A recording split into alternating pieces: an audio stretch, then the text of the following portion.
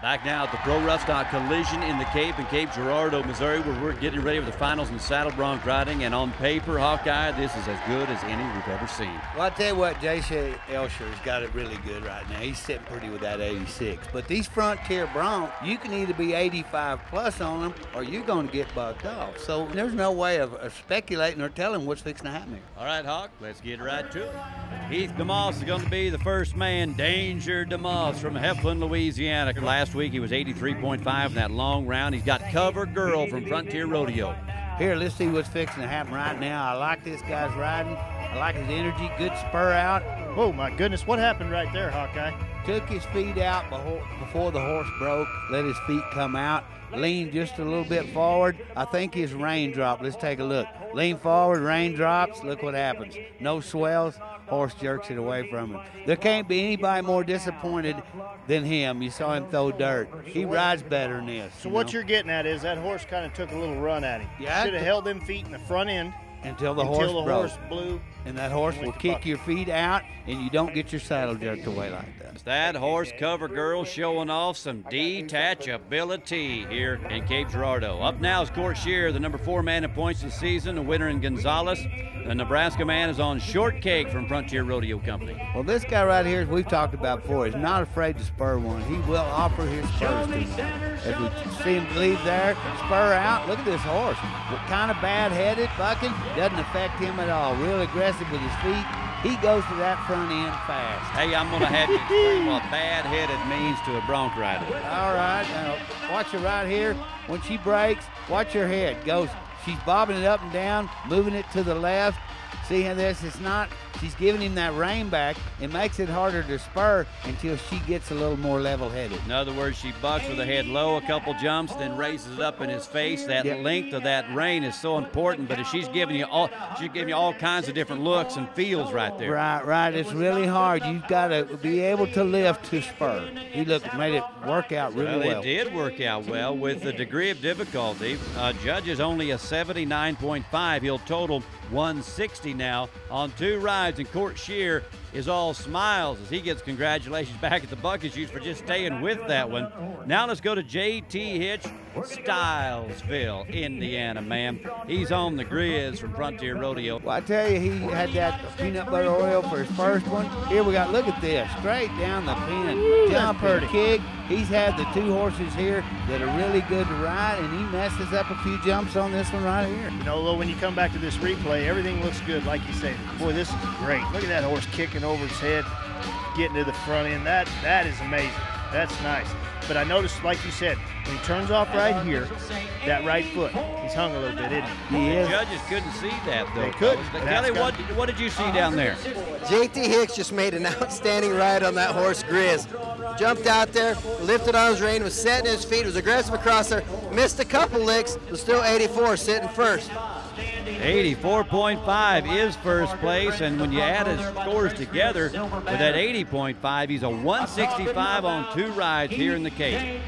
With 1 man to go, J.J. Elsher.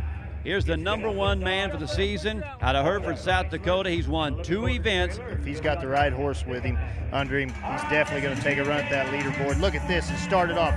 Whoa. Oh, I tell you one thing. I got to go to the expert. What happened there? Oh, well, I tell you one thing. Good spur out and everything else. First 2 jumps pretty even. 3rd jump looked like she really give it to him. Let's see. Okay.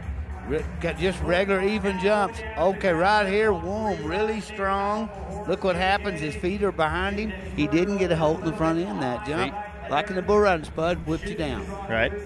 Feet go behind you, your upper body goes forward. If your upper body goes forward with that free hand, you touch the animal's disqualification. Here comes that move, set him up and brings him down, and that's a disqualification when you touch that animal with your free hand. So J.J. Elsher is not going to win his 3rd event of the season. He'll come down early. It's a no score for the man who has been red hot all season. So here's the Saddle Bronc riding scoreboard with the help of the 84.5 here in the final round. J.T. Hitch will get his first professional roughstock championship. Court Shear racks up some dollars and points here. J.J. Elsher salvages 3rd. Kelly is with our champion, J.T. Hitch. J.T. Hicks coming in the saddle bronc ride, man. You've helped me pick horses before. Today was a little bit rancor pin we got from Frontier. You drew just a sweetheart in that longo. Made a solid ride. Come back and had a juice hog in the Final Four. Well, I'll tell you what, I couldn't have drawn no more perfect. You know, the first one just got me back in there solid, and man, like you said, that second one just sure enough, a jam-up one to have. I was excited.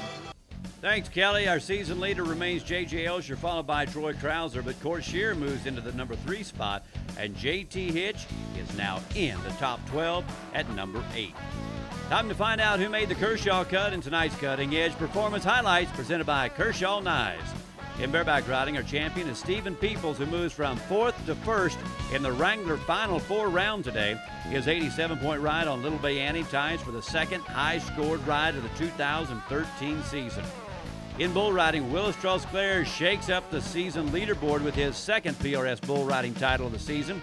He gets there on the strength of his opening round 80.5, and we give honorable mention to New Frontier, who brought some major league bull power. And in saddle bronc riding, J.T. Hitch rides the most famous bucking horse Grizz to a score of 84.5.